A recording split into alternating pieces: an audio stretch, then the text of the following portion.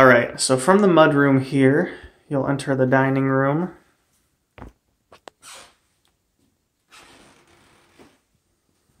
Which is attached to the kitchen, and we'll go in there in a second. Let me come around this way so I can pan. This is the living room. These wooden doors, if you close them, they're not quite the length of this opening. These doors are just here for decoration. They were actually pulled off a house in LaPorte on Monroe Street, one of the old houses over in that section of town. But here's the dining room. Try to give you panoramic shots of every room in the house. Hopefully I'm not going too fast again.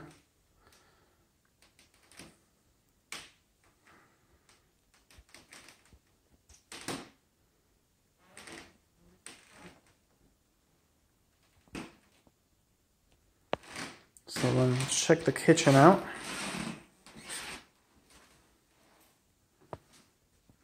Actually, let me try to get all of the cabinets in frame here.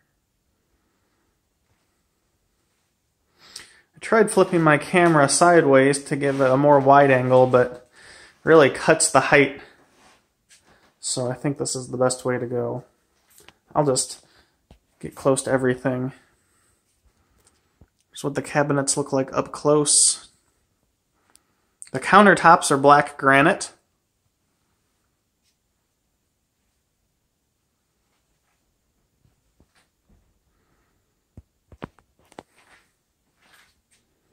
Very nice. Very good condition too. There's no cracks or pockmarks. Anything crazy. Kitchen has been fitted with GFCI outlets. That both up here to trip correctly.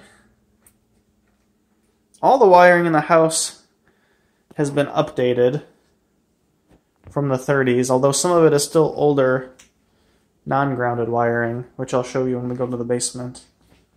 And there's one or two two-prong outlets still. This goes out to the outside. They've got a little grill over here, I think. And then down here is the basement, which I'll shoot as soon as I finish the living room. So if you come out here, grill, window well. It's from the garage.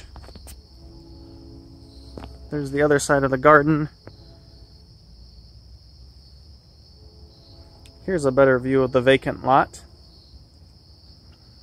I thought it'd be cool to buy this lot and plant a bunch of trees and have a little, like, nature sanctuary.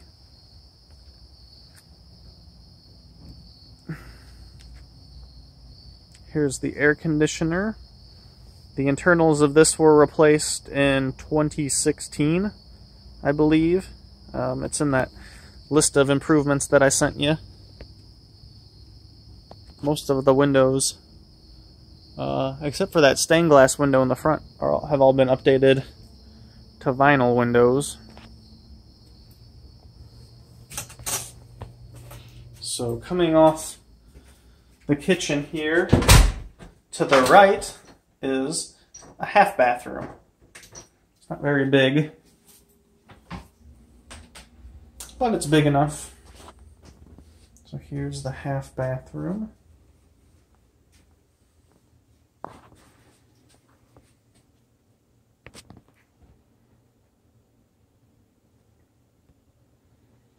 I've never seen a wooden counter on a sink before.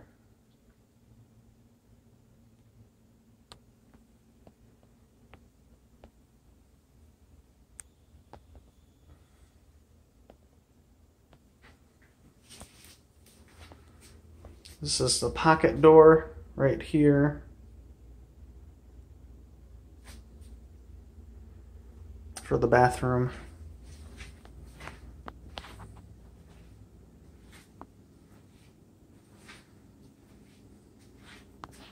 This cabinet is built in and will stay. I don't know how you would remove it from the house. That's so big. But people had asked, so that's why I mentioned it. Here's the living room.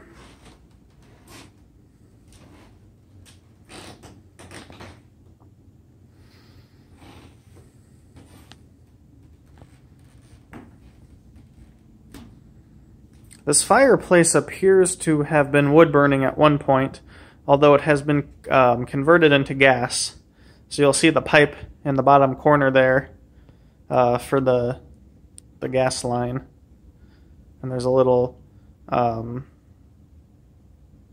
on it.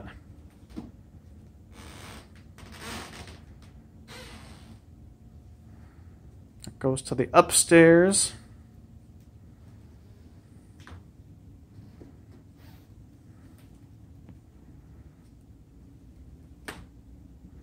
Try to get in the corner here so I can get you a panorama from this way.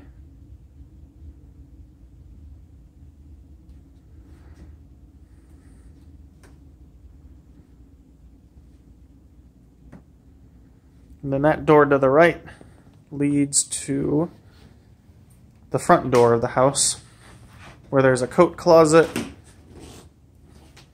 and a little, I guess you could call this a mudroom too.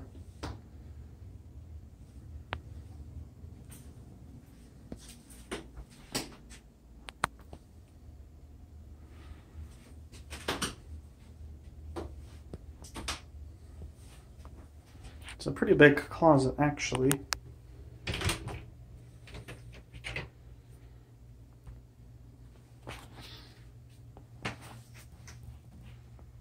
That's where the stained glass window's other side is.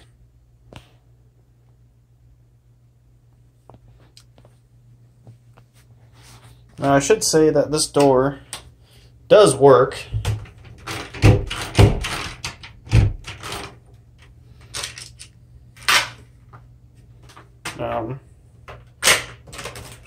It does open.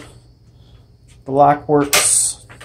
There's just no key for it. Now you might actually be able to buy a key that would fit that lock if you have a locksmith come and tell you what size it is. If you want to use that front door. The sellers never really have, or at least they told me that they didn't. So there's no push knob or anything from the other side, so if it's closed you can't really open it. So let's head upstairs now.